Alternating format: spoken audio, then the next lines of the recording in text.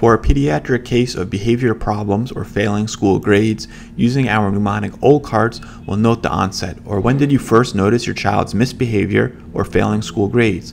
For the location, in a case of misbehavior, we'll want to specify and know if it's occurring primarily at the home or in the school as well.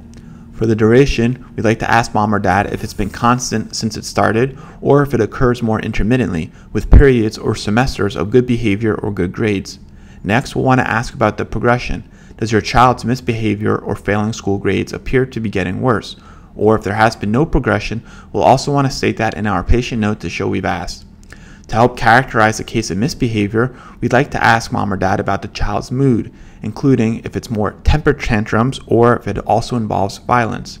And for a case of school grades, we'd like to ask a little bit more about the academic subjects and to see if there's a social component as well, aggravating and alleviating factors, and treatments tried such as therapy or tutors. In all pediatric patients, instead of a physical exam, we're going to use our mnemonic BITTER to remind us to ask about the birth history, immunizations, developmental history, diet, education, and to reflect with the parent. For all cases, let's order a physical exam, mental status exam, CBC, serum electrolytes, TSH-T4, and a urine toxicology. In age-appropriate behavior, our supporting points include behavior problems, and these will primarily be temper tantrums seen at a younger age, and the location will be at home, with normal behavior at school, and will typically find no change in sleep or weight. Both hypo and hyperthyroid can cause behavior problems and failing school grades. In hypothyroid, we'll see hypoactive child that's fatigued and has a depressed mood and generally not motivated, and if they're not motivated, they're not likely to be doing well in school. And we could ask mom or dad if they've also noticed any weight gain, cold intolerance, or constipation. And on the flip side, in hyperthyroid, we can note a child that's hyperactive, has a lot of anxiety, insomnia, they can't sleep, and they're similarly not likely to be doing well in school. And we'll ask mom or dad if they notice any weight loss, heat intolerance, or diarrhea.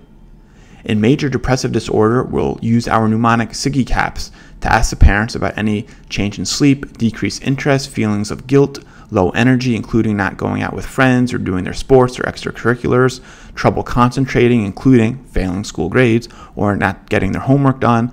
And in a typical depression, we'll note a decreased appetite and decreased weight. And in an atypical depression, we could actually see an increased appetite and increased weight.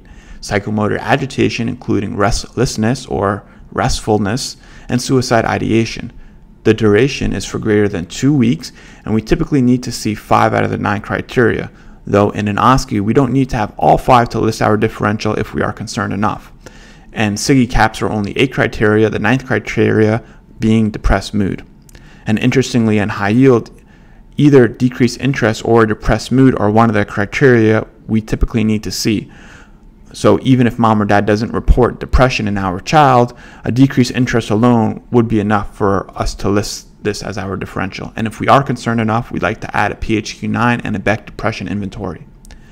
In substance abuse, and the common manic drugs involved are cocaine, inhalants, or marijuana, we can note behavior problems or failing school grades, and we'll use our mnemonic DIGFAST to note the manic symptoms, including distractible, irresponsible, they're grandiose, have a flight of ideas, agitation, not sleeping, and very talkative.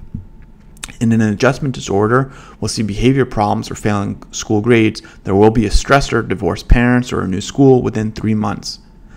In attention deficit hyperactivity disorder, this includes both inattentive, formerly known as ADD, so we're not going to list in our differentials a separate diagnosis of ADD, and also hyperactive. And though for an OSCE, we don't need to have to specify the type, so attention deficit hyperactive disorder is enough for our differential. We'll see behavior problems or failing school grades. The onset is less than 12 years old, and our child can be inattentive, including a description by the parents that they're in their own world, or trouble paying attention, disorganized, losing things, or hyperactive. They're always on the go, they fidget, they're interrupting, they can't wait, and typically or classically, it's greater than 2 settings, at home and in the school. And finally, for a conduct disorder, we'll have behavior problems or failing school grades, skipping school, shoplifting, and violence.